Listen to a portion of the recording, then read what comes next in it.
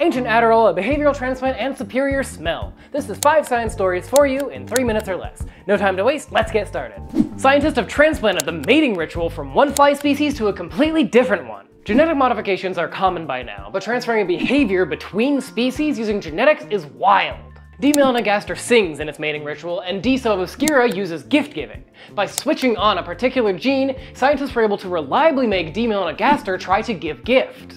Activating certain genes changed the wiring of the fly's brains, and they did the behavior on their own, without any learning or social exposure. Obviously, many behaviors are learned, but some of them seem to be hardwired into our DNA. Losing your sense of smell became a real threat in most people's minds since the COVID pandemic, but it affects plenty of people, especially with age. Fortunately, a new radiotherapy may help restore olfactory function. The treatment tested firing radio waves directly at the olfactory bulb to stimulate the nerves.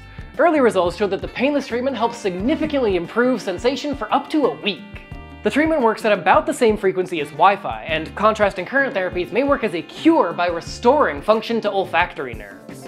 Chewing betel nuts is an ancient cultural practice in Southeastern Asia. The reddish nuts act as a stimulant, raising energy and alertness while feeling relaxing.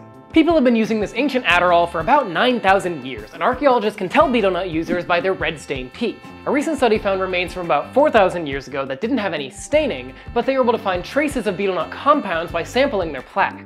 This might indicate that the culture at the time had teeth cleaning practices, or they could be consuming the betel nuts in a different way that we're not familiar with.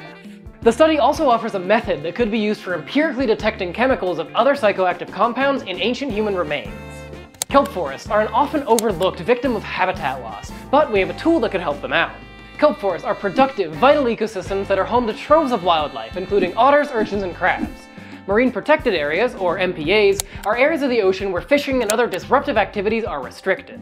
Researchers at UCLA reviewed over 40 years of satellite images to compare kelp forests that are in MPAs to those not in MPAs. Especially after marine heat waves in 2014 through 16, MPAs helped mitigate certain stressors so kelp forests could recover more quickly. It's not a silver bullet, but this is a tool that we already have, and this research gives us a good reason to start using it more. And finally, a new moon was discovered orbiting Uranus. The James Webb Space Telescope uncovered a tiny 6-mile-wide moon orbiting Uranus, located at the edge of its inner rings. The object joins Uranus's 28 other moons, most of which are named for Shakespeare characters. As such, the principal researcher says our team is getting a lot of culture, trying to figure out what to name our new discovery. That's all for now. You can support me on Patreon and Ko-Fi, and subscribe for more next week.